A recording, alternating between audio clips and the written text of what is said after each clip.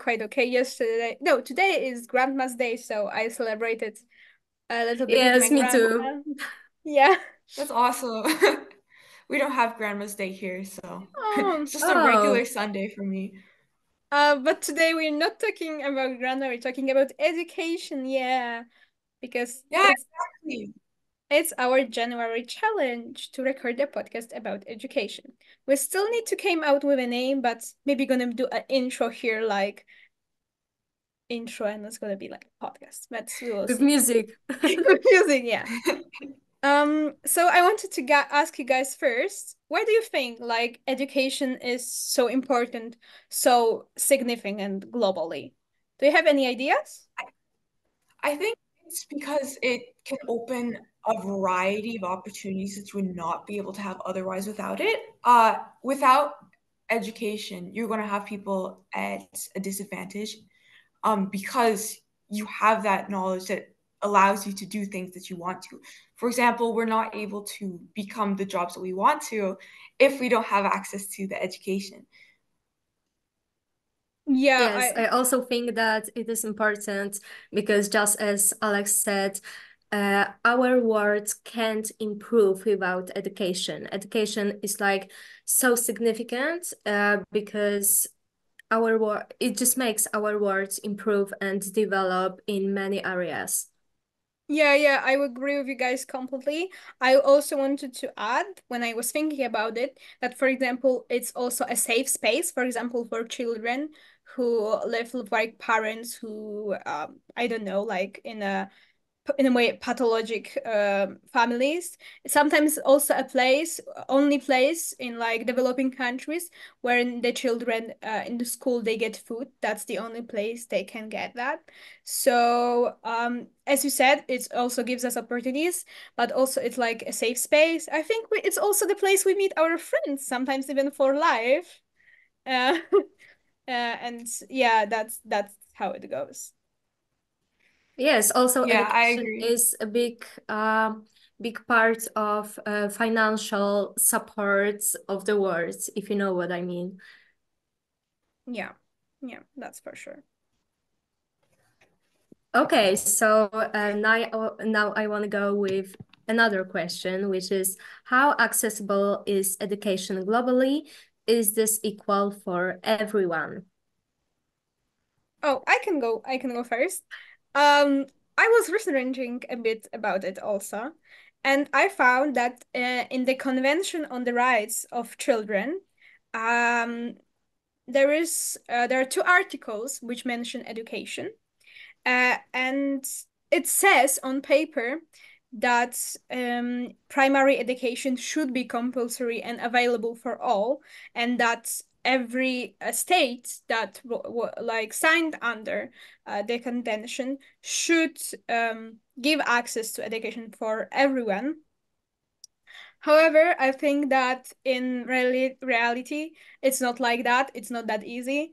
I think a lot of people still uh, are not educated, weren't educated in the past. And for example, a lot of children also work instead of getting educated because of some problems or like that they have to work. So it depends. So for sure, it's accessible. It should be accessible, but I think it's not equal for everyone, this access. It's not equal for everyone. Yes, I also think that it is a big deal when it comes to like kidnapping some people and a black market where people are not even registered in a like government system and they do not have access to education just because they are not registered in the country that they live in. Yeah. Yeah, I think do you want to say something, Alex, or should we go to the next question? Sorry. Yes, I was also going to mention that we have to consider even children who do have access to education might not always have access to high quality education. There's a statistic that an estimated 250 million children worldwide are not learning to read or write despite them being in school. So there's accessibility to education, and then there's accessibility to sufficient education. I think that also should be considered. Yeah, that's right. Especially that we are in the place in the world right now where almost everywhere there is education, and it's our also our next question. Should primary education be compulsory, and where is it like now?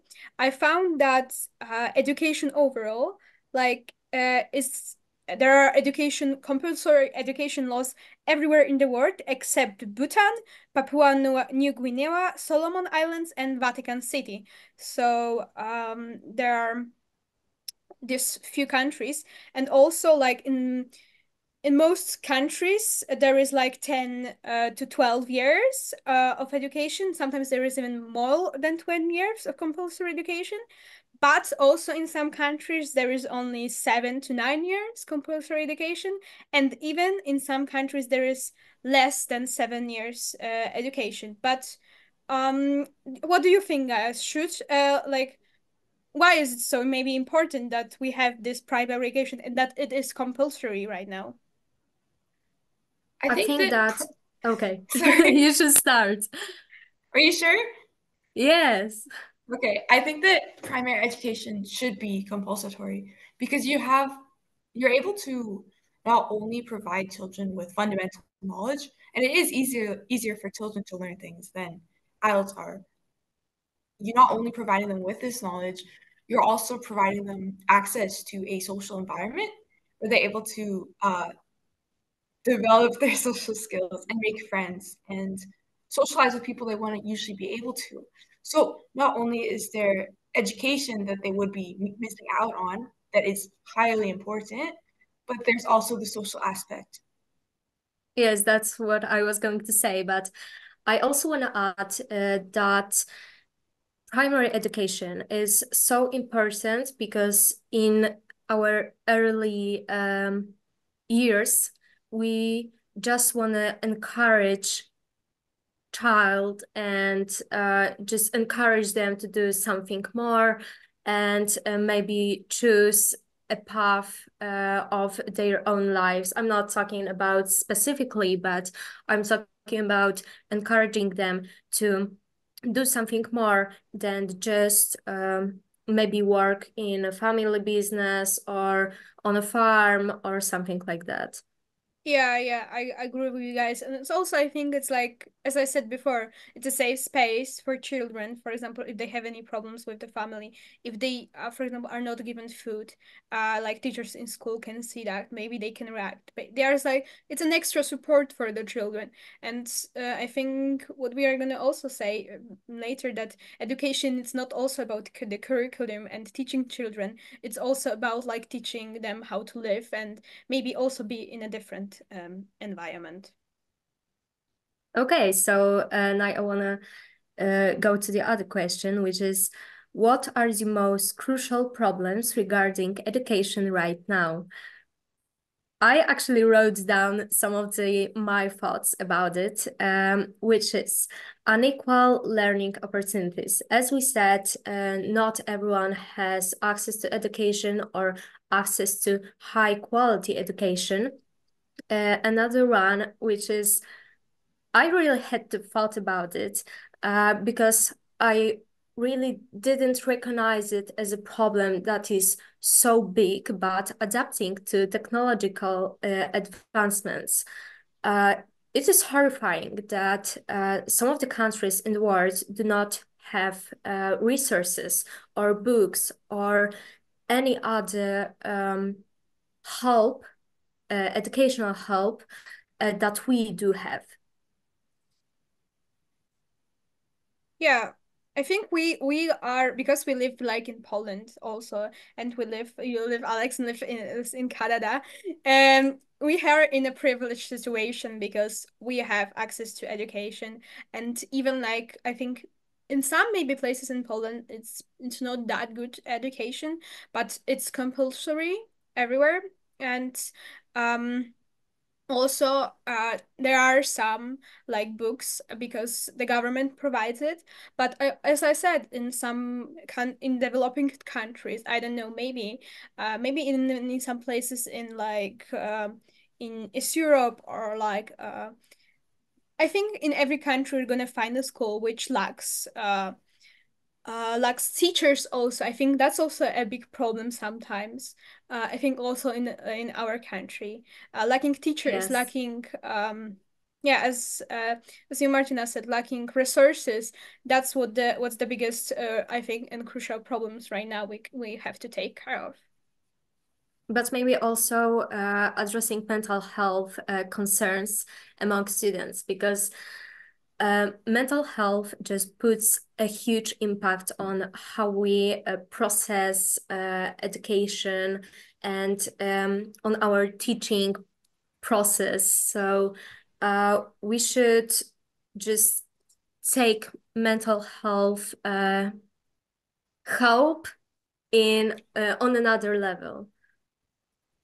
Yeah, I agree very much. That kind of leads into another question that why is it important to address the mental health and well-being of students?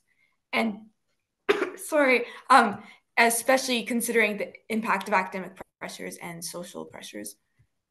So I could start, or you guys could start, or You can start out like that's like okay for me. okay. So one thing we could say is that in a survey taken between 2020 and 2021 at a university, uh, at least 60% of students met the criteria for one or more mental health problem. The impact that stress can have on a student's well-being or constant high academic pressure, as well as low free time due to trying to meet these standards, can have a really bad impact on a student's mental health. And I think we also have to consider burnout because especially in the younger grades, you'll have a student with so much potential and who will burn out. And if we can avoid that, we'll have so many more uh, extraordinary students who are able to produce amazing things. So I think if we're able to address more mental health regarding students, we're going to be able to we're going to be able to allow more students to express their creativity to the world. Yeah, I agree with you totally, but I think the problem we should not like be we should not maybe address the consequences of the problem, but the problem itself. So we should change how the school looks like right now. I think there are like new programs which we're doing it but partially. So first we should focus on the relationship between like children and teachers. We should focus on them being creative and not like loading them with a lot of unuseful stuff in reality, which they're gonna never use, but they should learn it because the system we teach right now was created for, I think, soldiers and for factory workers in industrial times. Yeah, so that's the way we that's why we also need to like take care of the mental health because they're students are just people and they have problems, and especially with the access to internet right now, to the overwhelming problems are going right now, the school also should be like a safe place where you can develop and not like stress out what to do and how to do that and be overloaded. Yes, I totally agree. I agree too. That's a really good point. Okay. All right, so I think another question that is kind of it's kind of relates to us is what are there some differences between Canadian and Polish programs? I I don't really know how the Canadian program looks like. But I know that Alex wrote about grading systems in our notes. How does the grading system looks in Canada in overall? Well, usually we get a percentage grade, so it's you can get anywhere from 0% to 100%. And basically if you get above 50, you pass the course. Uh it's yeah, it's pretty lenient sometimes, but it also allows people to really try between getting a 90 and 100. That can be really encouraging. It Yeah. sounds quite hard because in Poland we do have a grading system that goes from 1 to 6, and to have one on the test or exam, you have to get at least 30%, and No, wait, to have two, you have at least 30%. To have three, you have to get 50%. And then it goes all the way up. So for me, it's crazy that you have to get 50% to just just have a good grade. Yeah, Yeah, but that's really cool. I think like sometimes the grading system it's really weird in Poland, but like for example for me in getting a 6 in my last class of the whole high school, it's really hard because for the 6 you have to do something like over More. maybe yeah, sometimes something more or like have the opportunity for that. But I don't know what else are the differences. How do you, for example, we have first we have eighth grades of primary school, and then like four or five 5 grades of high school or technical school. How is it in Canada, Alex? That's pretty cool. We have 6 grades of elementary, we call it. So that'd be like primary school. We Yeah. have 3 grades of junior high, which is like pre-secondary. And then we have 3 grades of high school, which is really cool. And then after that, it's just university. Yeah, but I think Okay. maybe it's like pretty similar. Probably in the curriculum is something completely different. Uh, Yeah. but but yeah, I think there are differences, but probably there are also some similarities, you know. One Alex, similarity and is, maybe how does your time schedule look like? Do you go to um, school from like 8 a.m.? Because we in Poland do that mostly. yes, 8 a.m. to 2:30 is our current schedule. And when you were like a little, it was also like that, or was it different? When I was little, it was like 9 to 3:15. So, Oh, Yeah, that's interesting. I think for yeah. us, it really a lot depends on the school probably also, but because sometimes there are a lot of children and not so many like placed in the school. Sometimes there are also like morning and evening classes in some from high school right now because there are problems with like I think teachers or like schools in some schools, Yes. but the hours are probably different. But yeah, we normally start at 8 like through the whole 12 years. That's really cool. Okay, so maybe we should go to the next question. What, in your opinion, makes a good school? Hmm. I have one answer and I think I'm gonna stick to it to the rest of my life. I think teachers. Good teachers make a good school. And probably also like your classmates, but teachers are the most important thing because if he is a good teacher, if or he or she is a good teacher, you're gonna learn a lot from them. Even if they don't have books, even if they don't have some access to something, they're gonna if they care, they're gonna maybe use some extra like pay with their own money or do something to really and they have to be really passionate about teaching.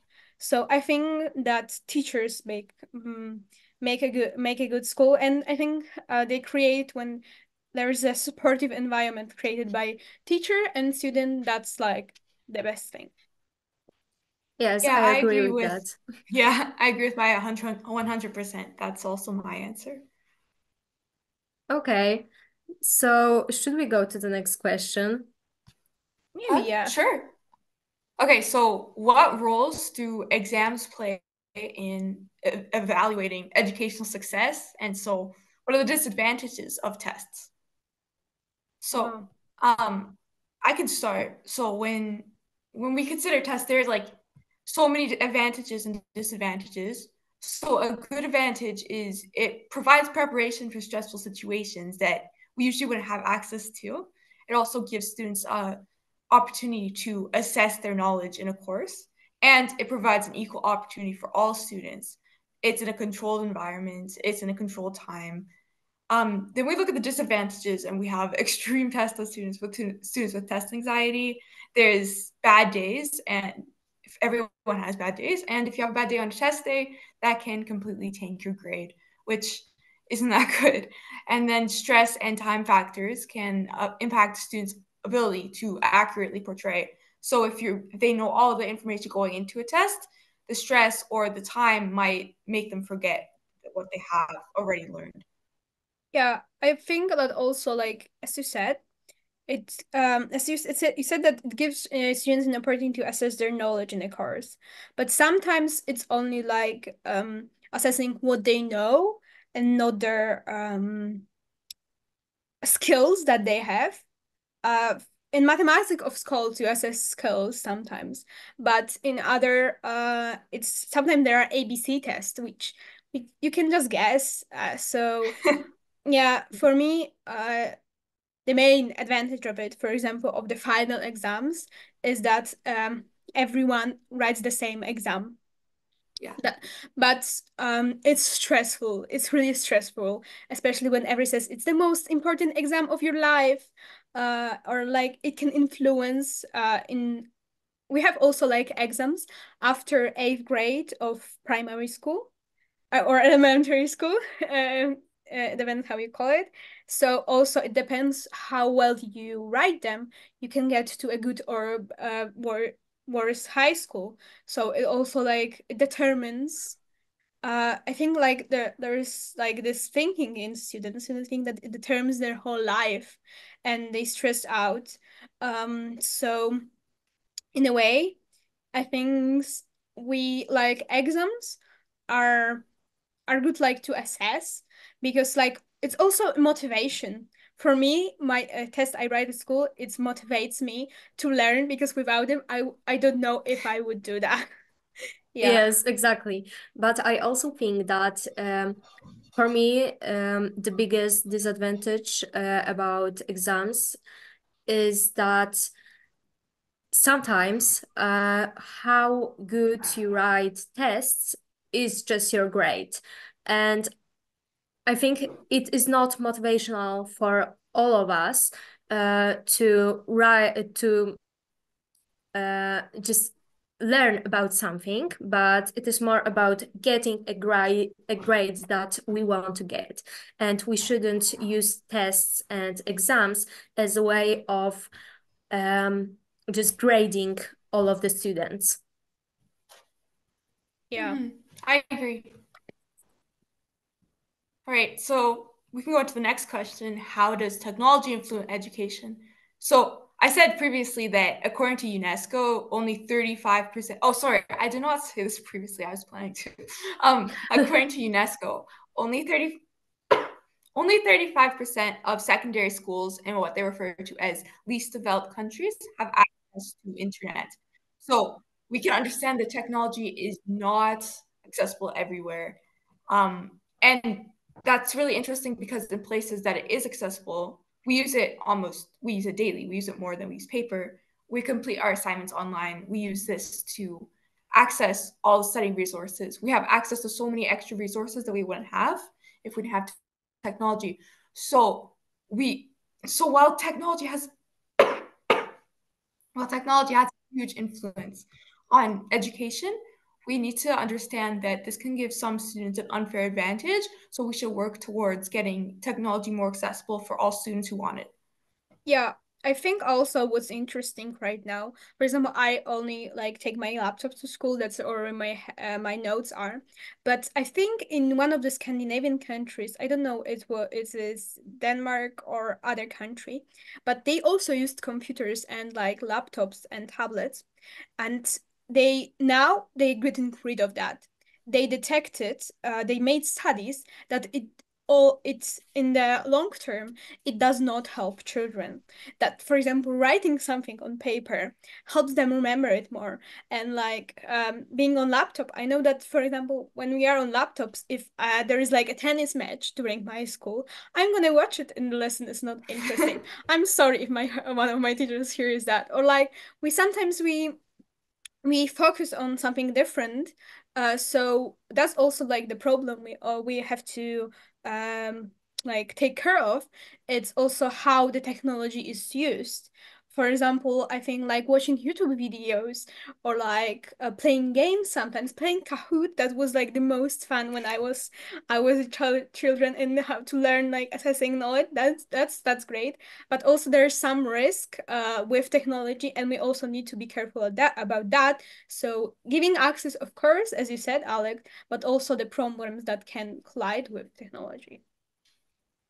I totally agree. Yeah, that's an important perspective to also bring up. Okay, so going to the next question. I think we're just there are like extra questions to what do you think there are. I call them additional questions. But what do you think, guys, of other like ways of learning, educating? For example, what do you guys think of homeschooling?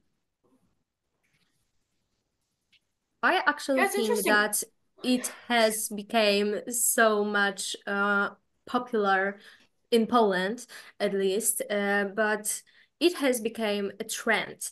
And for me, it's fine. It's great that people can be homeschooled and get proper education in school when you have some disabilities or something like that.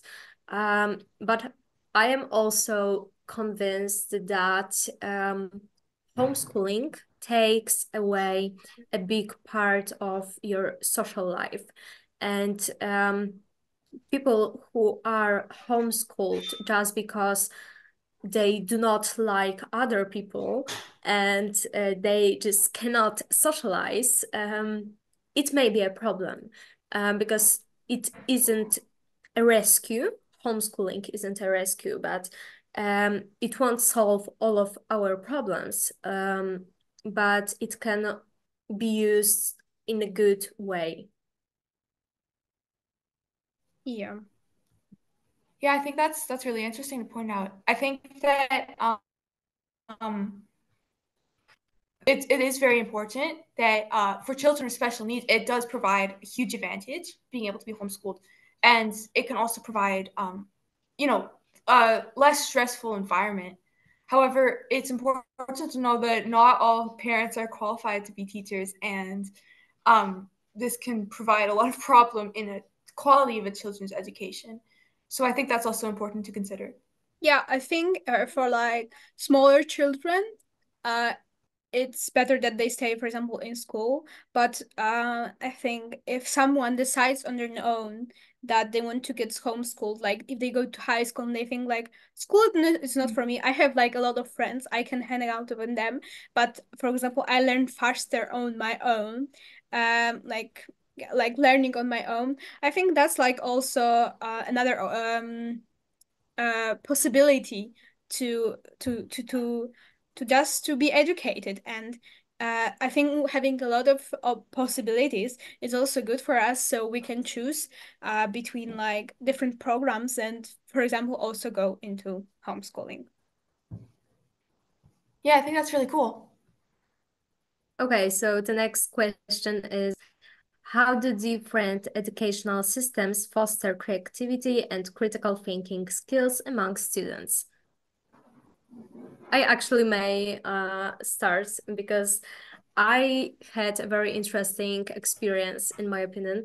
A few months ago, I was in Denmark on a school trip. We were there in high school and university to spend our day like Denmark students.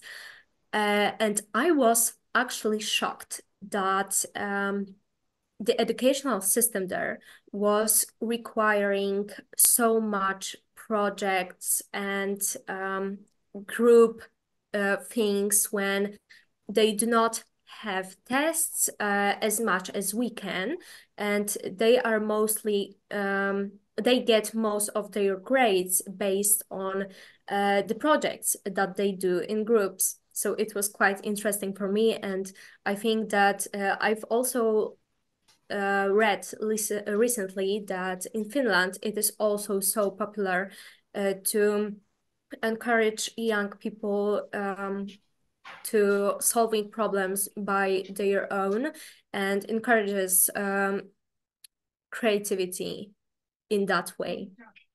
Yeah, I think I agree with you completely. And Yeah, also, same here. I and Alex, we can say a bit about that because we both in IB program, which is a way indifferent that it also has like critical thinking. It has, for example, the subject theory of knowledge, which is all about critical thinking. Yeah. Um, and as you said, Martina, I think because I was in such school like for my whole life, I was in private school and also in the MYP and then in the IBTP program projects was what we did a lot of projects and that would like that's why for example I love Canva because like creating and doing something in Canva that sometimes for school I could like spend hours doing one project and it's what made me passionate. So I think sometimes like creativity, some educational systems which are more like new, they focus on this creativity, critical thinking, and some programs do not do that. I think in Poland, in some places, for sure it's not done, but it also sometimes depends on the teacher. As I said before, teachers are like in impact have a really big impact. Yes. Yeah, I agree completely. Yeah, I think we just agree with each other. That's Yeah. that's what we do.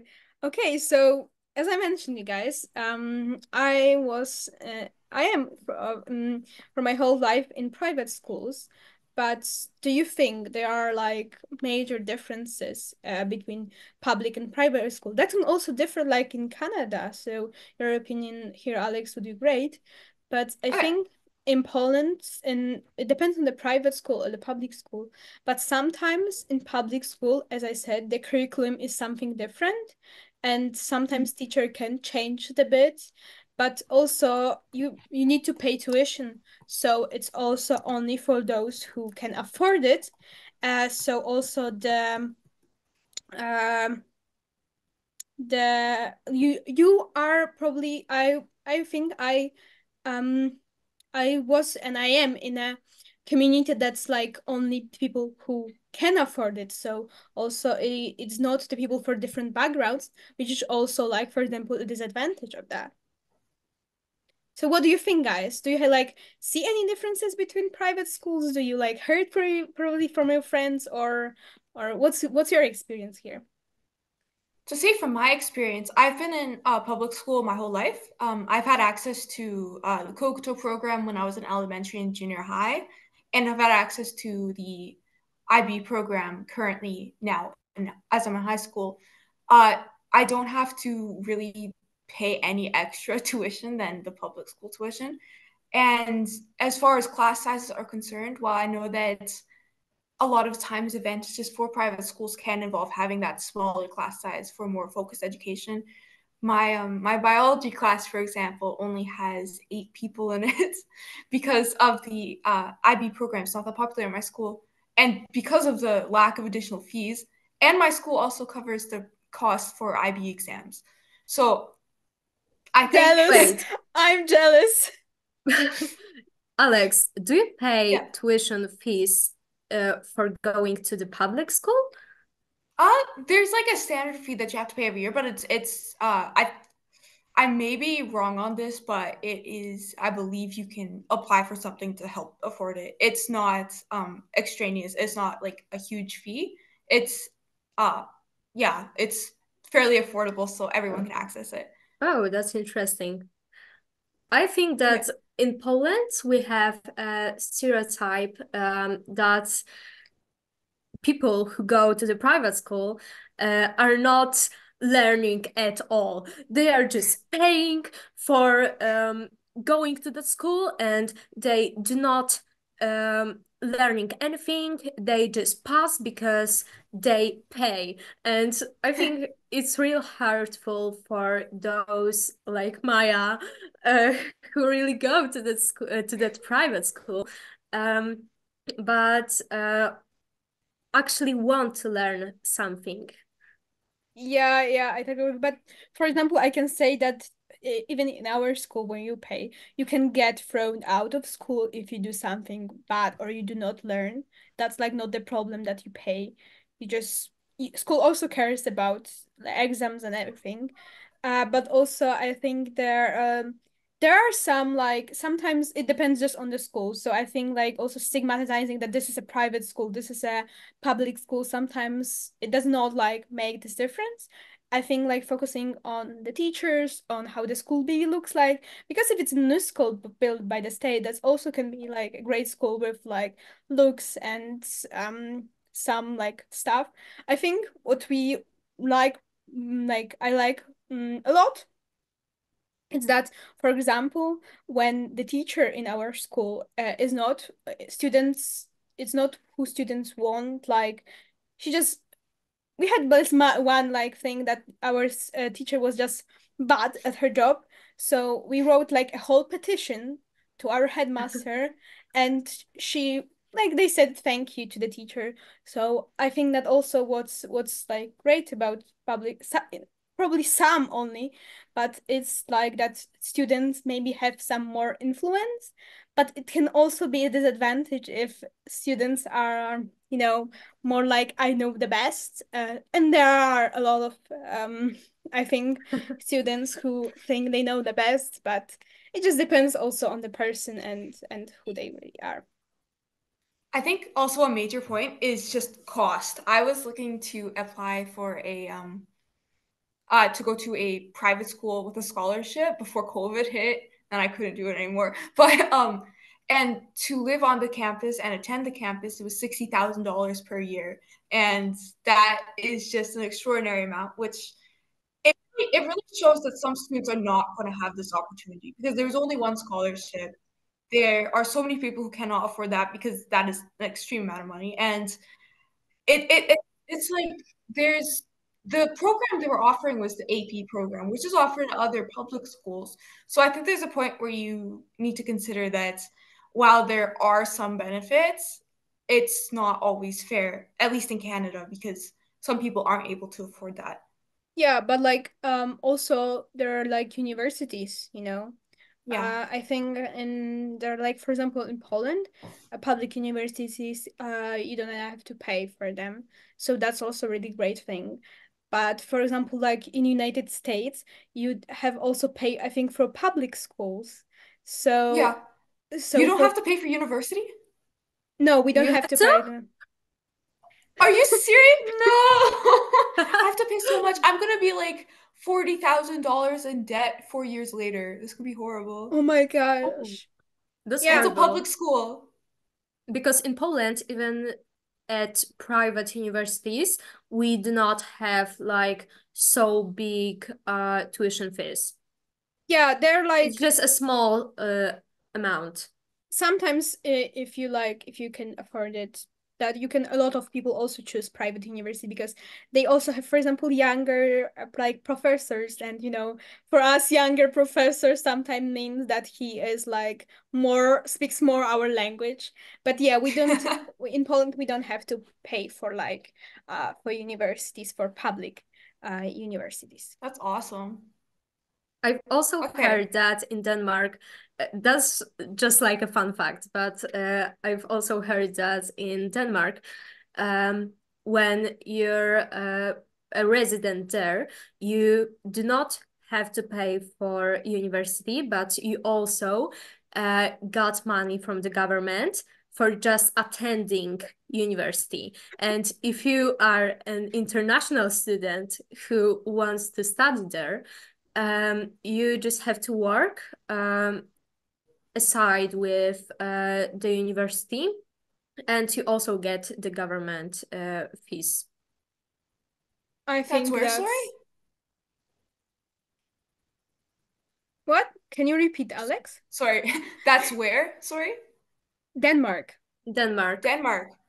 Guys, I might be applying to Denmark. Yeah, like actually you could that do that. I was like I think that I wanted to go for example to study like abroad, but it's the language. Sometimes, you know, you don't know what the level Yeah. of English will be. And learning in that like what's the language in Denmark? I don't know. Uh, Yeah, I don't know either. Yeah, I don't know how to call it. And In English, yes. you want to study in English, and sometimes there are not a lot of programs. And if there are Mhm. programs there, for example, on private universities, which you have to pay quite a lot in euros, for example. Um, yeah, so I think we should go to the next question, really. Yeah, sounds good. Okay, so how does school influence habits that can be taken beyond a school setting? What do you guys think? I think that's like school. Um, does like impact you a lot. I think for me personally, it's just like I think that I behave a lot of like my classmates and some thinking I have from my classmates or from my teachers because they're like another perspective for me which I don't have, for example, in my parents. And sometimes like some habits, which I do what I say. It's also taken from my school what we learn for the curriculum. For example, I think the IB puts a bit, the IB program puts a lot pressure on climate change and like being sustainable, being eco and stuff like that. And I am the person who are gonna tell you that please do not buy that, or like I'm eco freak a little bit. Right now. So I think that's, for example, the habit I took from my school setting. Yeah. I I think that's a bit think that, okay. oh, sorry, you Alex, can go go first, with Martina. it. Go with it, Alex. Are you sure? Because like I interrupted you. I'm sorry. No, I interrupted you. As I said, go for Okay, it. so I'm next. okay. So I think that for school it's a lot of the case of like what you get out what you put in. So like studying for hours, waking up early, avoiding distractions to like maintain a high grade. It can be annoying, yeah. Like I'll be the first one to tell you that yes, it can be annoying studying for like 4 hours straight. But does it prepare you for future? Yes, it develops discipline. You are able to develop the skills to succeed in later life. You're able to your time management skills with like the organizing deadlines, adhering to these deadlines. I think that while I think we can all universally as students agree that it sucks sometimes, we're going to be able to be more successful because we develop these habits and we're going to be able to take them beyond the school setting. Yes, that's what I was going to say about organizing your day and how you study, what times do you do it.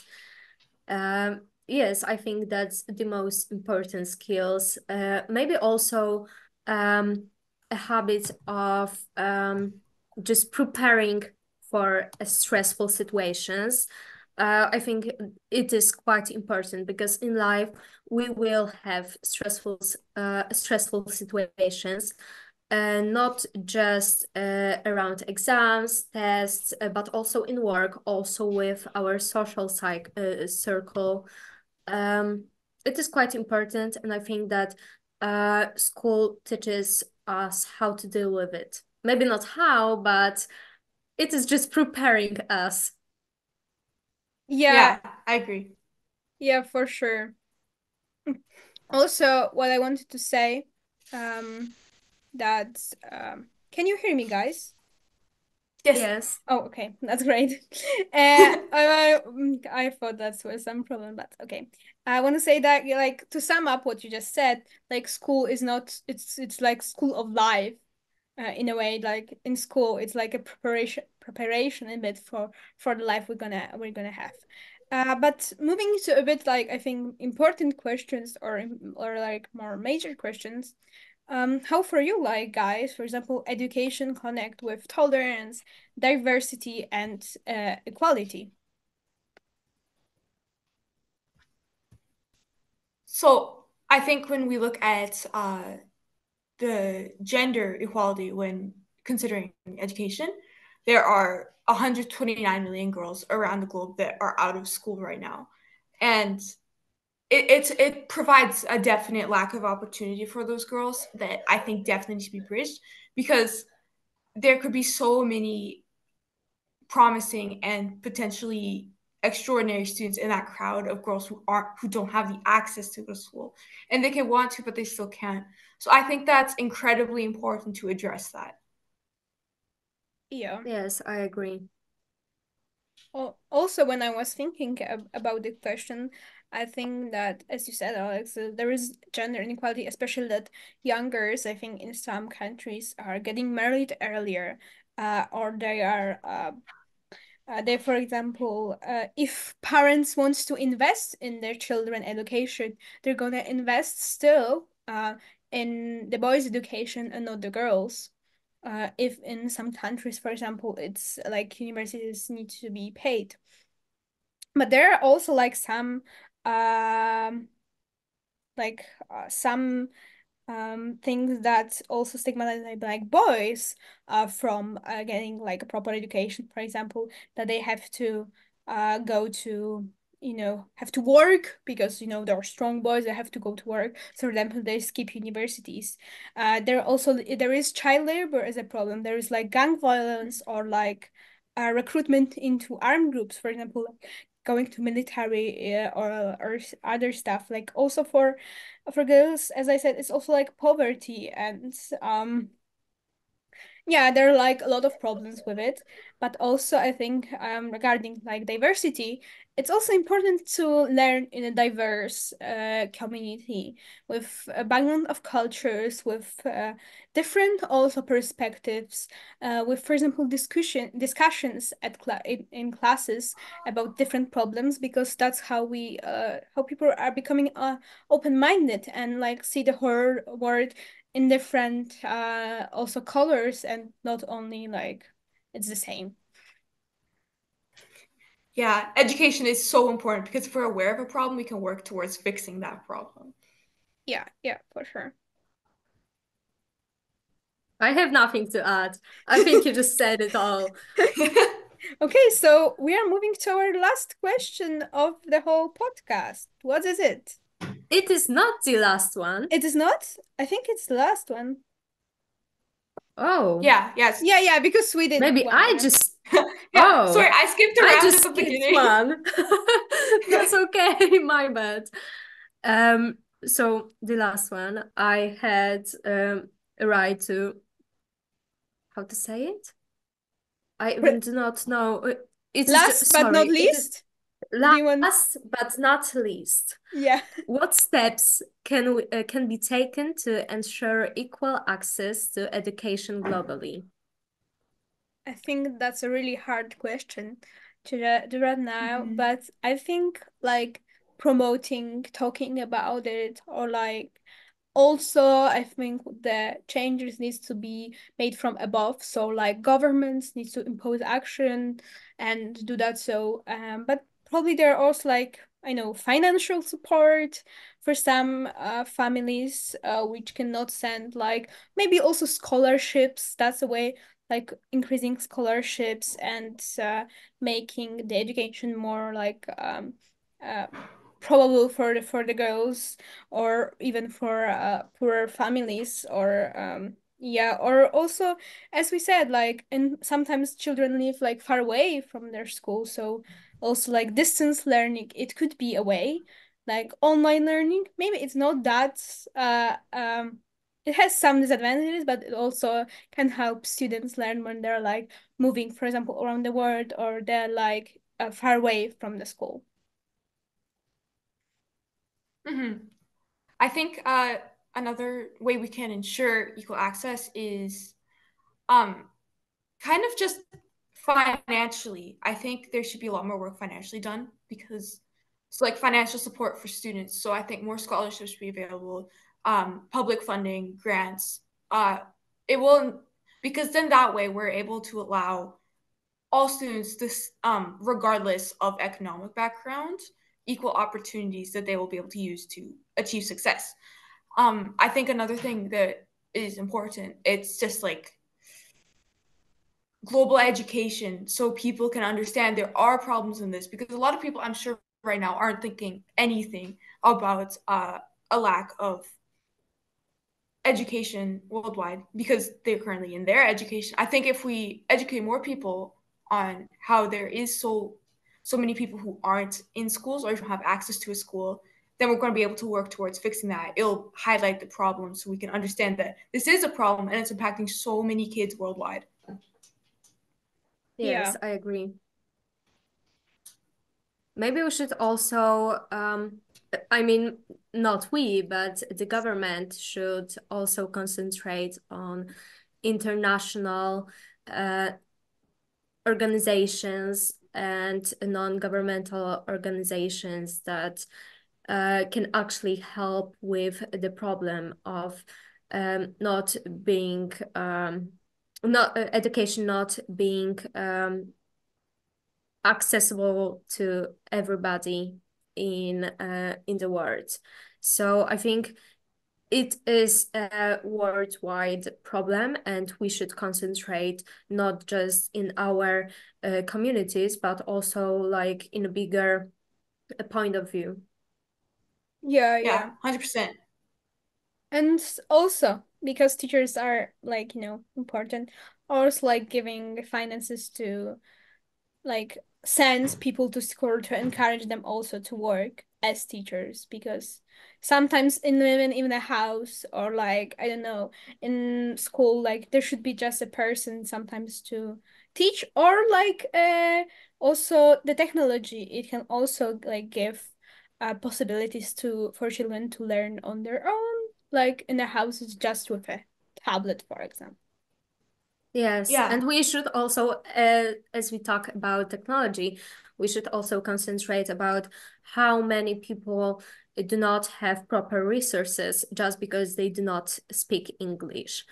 Mhm. And they can't have proper resources just because they do not have access to technology, firstly, and secondly, even if they do have access to technology, just because we understand something in English, it does not mean that this document or this resource will be translated to their language. And I think that is a big problem around the world. Yeah, so also what you said, like I can remember they are so also learning languages is a way of you know learning languages is a way of also giving access. So if children then learn like English or learn other languages, it's easier for them to learn in also the other line or watch videos or like around the world. If you learn English or like I don't know, some also like French, which is also, or like Spanish or like Portuguese, it's also Mhm. sometimes important and can give you access to education you don't have where you live. Yeah, I think that just about wraps it up. Yeah. So, yeah, it was really fun. Thank you guys Yeah, for thank you It so like, was much for amazing. listening. and thank you everyone who is listening that probably I don't know if the girls from Girls Grow Already team hi. And if you like made it to the end, we are so happy. We made it quite long, but that's who we are. And thank you everybody for listening. Thank you guys Thank you for this so much. Thank you. wonderful time, and I think that's it.